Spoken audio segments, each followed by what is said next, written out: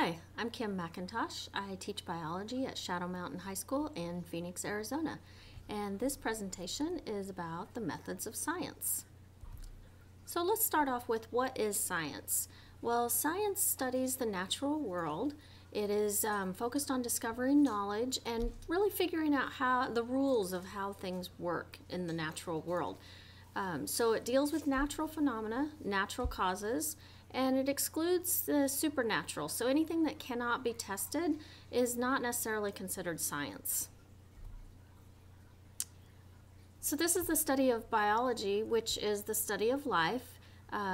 It's in a category of life sciences, and as you can see from the list, there are quite a few different areas of life science that you can study, everything from plants to animals to disease and genetics. So biology is the study of living organisms and their interactions with their environment. So you can see here that biology includes plants, people, and different animals.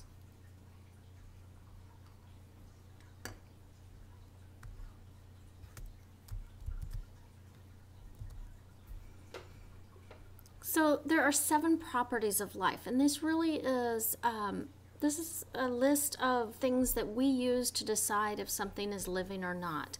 So we have cellular organization, homeostasis, metabolism, responsiveness, reproduction, heredity, and growth. And I'm going to go through this list one at a time and explain a little bit about what each of these means. So the first one's cellular organization, and this just means that every living thing is made of cells, and those cells have specific organelles or things inside of them that do jobs that help keep the cell alive.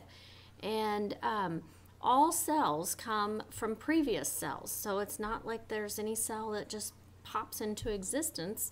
They have to be reproduced from a former cell. The next one is homeostasis. This is a fancy word that means maintaining the internal environment. So cells have to do this. There's small, very small fluctuations inside of the cell, but the cell has control systems and it will maintain its internal environment. There's also large external fluctuations. So say the temperature outside is rather hot, your body is going to respond to that to maintain your internal environment. Your body also has to maintain your hormone levels and your blood sugar levels. Metabolism is all of the chemical reactions that are required to help you obtain and use energy. So we know that all energy comes from the sun. Okay, so it all starts right here with the sun. Plants then use that energy to make their own energy. And then we, in turn, will eat those plants, or we will eat meat, which came from an animal that probably ate plants. If they didn't, if they're a carnivore, then eventually the chain goes back to the sun, because that's where all of is energy reacting to factors in the environment. So whether you're this bird up here in the corner that is in cold weather and so fluffs the feathers to keep themselves warm, or the plant down in the lower left corner where it's reaching towards the sunlight. Reproduction is making more of their own kind. So all living things do this, whether they are humans or cats, dogs. Plants have to reproduce. They have to make more of their own kind. Sponges in the ocean. All living things have to reproduce. And heredity is closely tied to reproduction because heredity is passing on traits from parents to offspring. So this is why oftentimes we see that the offspring looks a lot like the parent. The next one is growth. So all living organisms grow, and as they grow, they change, which is called development. All right, so let's talk a little bit about the scientific method.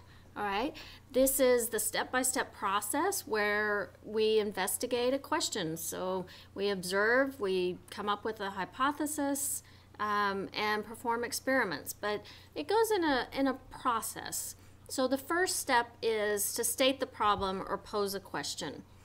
The second step is to gather some information. Maybe somebody already knows this. Maybe we can just Google it and get the answer to it. If we can't find the information we're looking for, or we're not satisfied with that information, then we form a hypothesis, and this is a possible explanation or answer. Step 4 here is to test the hypothesis with an experiment. Experiments always have two variables. They have the independent variable, which is what you change, and they have the dependent variable, which is what you're going to measure when you perform the experiment. So good experiments have a control. This is something that you don't do anything to, so you want to use it to compare your results. And a classic experiment that's often referred to is the plant with fertilizer or without fertilizer. So this plant, this one was not provided fertilizer, and this one was provided fertilizer. So this would be our control. This is the one that we didn't do anything to, okay? Our independent variable would be fertilizer or no fertilizer, and our dependent variable is how does the plant respond to that? So we would measure the growth of the plant over time.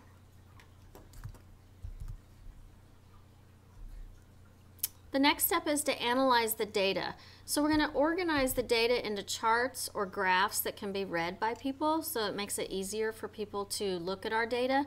Now, this is a chart or a table, okay? And a lot of times we will make the table before we do the experiment so that we have a place to record information while we're doing the experiment and collecting our data. This here is a graph, and this is done after the experiment. So after we have all of that data, then we can put it into a graph form so that it's a visual and people can look at it and see easily what your results were.